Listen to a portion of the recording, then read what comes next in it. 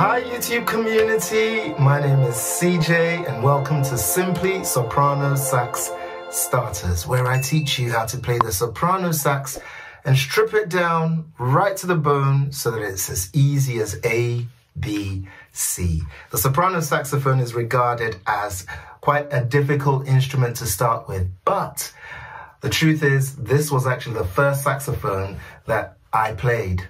And out of the saxophone family, it's said that the alto saxophone is one of the easiest, and very, very few people actually learn to play the soprano first. However, I love this instrument so much, and I didn't actually know what was the harder instrument, what was the easier instrument. This is where sometimes that little bit of ignorance can save you a whole load of worry and anxiety. So I went straight in for what I wanted to play, and so can you.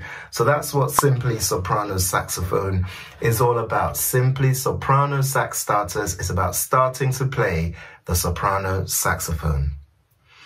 Today's skill is going to be focused on moving up chromatically on the G scale. So we're going to learn a song within the G scale, and it's an easy song. However, there's something for everyone. So for those of you who think you're at the intermediary level or you're at the very, very start, there is something in this lesson for everyone. It's very hard to find lessons dedicated solely to the soprano saxophone. And it's really, really hard to find starter lessons when it comes to the saxophone, especially free. But I actually really wanted, at the beginning of my learning journey, to find some material that would aid me to play. And I just wanted something to help me to begin. What were the skills I needed to start? And most of the skills that were out there were a bit too advanced, and I'd hear people play all these things and they would actually discourage me because I thought that was far too advanced.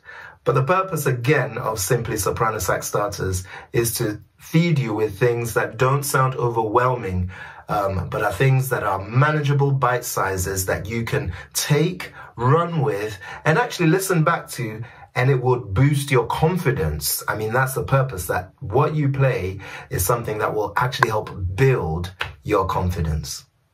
So the track to the song that I played is available, and it will be available on the website Simply Soprano Sax Starters. There'll be a whole load of short tracks there that actually help you to learn how to play. Rather than learn isolated skills, one of the things I recommend, which helped me to learn really quickly, was to learn songs that embodied the skills I wanted. So some of the skills I learned, I only learned what they were after I'd learned them. And I think that's such a good way to train the brain in order to acquire skill. Because sometimes we overwhelm ourselves with the skill we're about to learn to the point where the brain is discouraged from learning it. These are all tricks about how to learn. And they're things that apply across board to any discipline or any instrument. My approach is to actually teach you a song. Why? Because it raises your enthusiasm, it raises your learning enthusiasm, and it also makes you look forward to wanting to play, or the next time that you play, which is key when it comes to developing. You've got to want to come to your instrument, pick it up and play it. And to be able to play something that you enjoy, well, it just incites that sense of anticipation and enthusiasm that bit more, and it helps you to attain consistency again, which is absolutely vital in learning any skill. So let's jump right into the lesson. It's in the key of G. I almost said B there. It's in the key of G, G major, which is these three. 1, 2, 3, those three notes there. Okay, we'll keep our fingers close to the other keys that we'll be using. But let's just quickly go through the scale of G.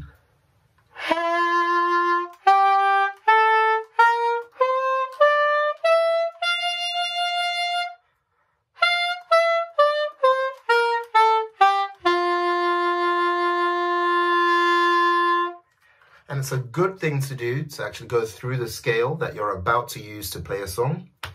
That way it tunes your mind, and somehow it forewarns you of keys or notes that will not be welcome within the progression that we'll be using. Okay? So here goes the song.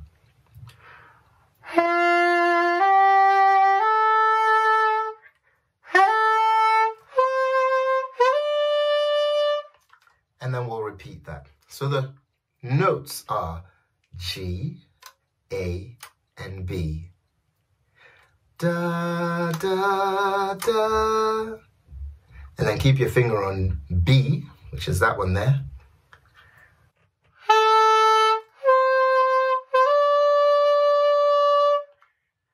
And then you go from B to D to E. And then play that again. And then the next time round,